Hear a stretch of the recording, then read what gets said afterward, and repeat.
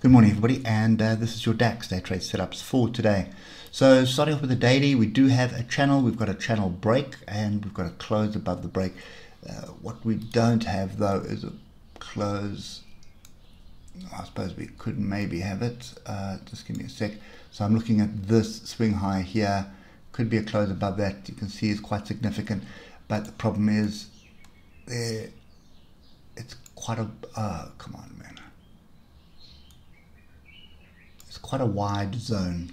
Okay, so you can see all these daily tails here, and you can see where price has been battling to get through this area, and we'll have a look at that now in the lower time frames. But this could very well be a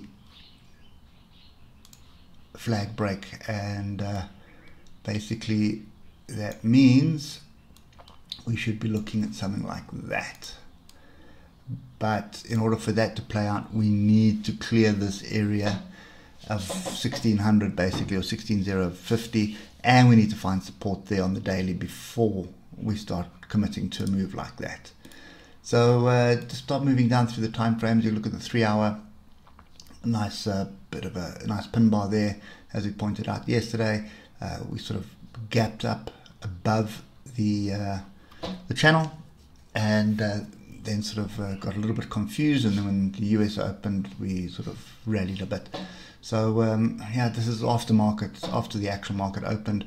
Don't like the look of the oscillators on the 3 hour at the moment either. So drilling down through the time frames, we do have what looks like a bit of a flag here. So you can see there's a flag, but there's a couple of things on the go now. So that was the trend line, then we formed this flag, and now we're moving up, but we're kind of testing the bottom of the trend line. Look at the oscillators as well.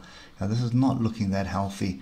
So granted, we could be forming a new trend line, but often when this happens, when we start breaking below a trend line and then start creeping up along it, and onto a level, typically we have some kind of a pullback. So delete that at the moment. For me, the DAX is clearly a sit on hands until we get some structure, and I'm going to put another level in down here, which is pretty much down in this area at 15,926.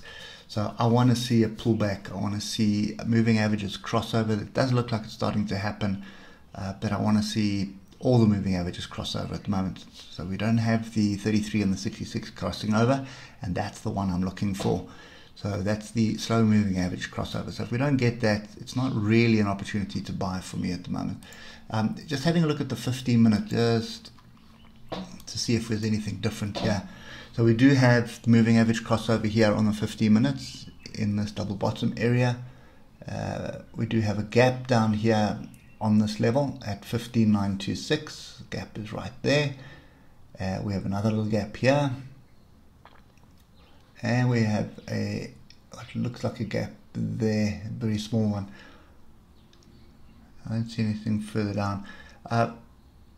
So yeah, I'm a bit skeptical jumping in at the moment. Yeah, the daily does look fairly interesting, but when you break it down at the lower time frames, this looks a little bit stressed. So pay attention to 15,926. See if we can pull back into that area. Watch your oscillators on the 15-minute.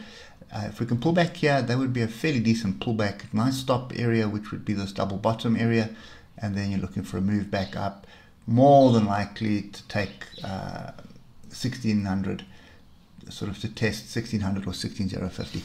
So 1600 has been an area which the sellers have come in pretty much most of last year. So it's going to be a massive area. Don't assume it's just going to break through.